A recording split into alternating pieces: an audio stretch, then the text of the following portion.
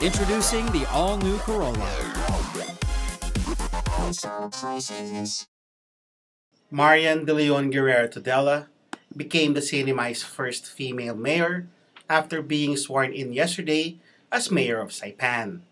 The 69-year-old was appointed by Governor Iloy Inos to serve as mayor of the island for the remainder of the late Donald Flores' unexpired term. Flores passed away from a massive stroke last June 2.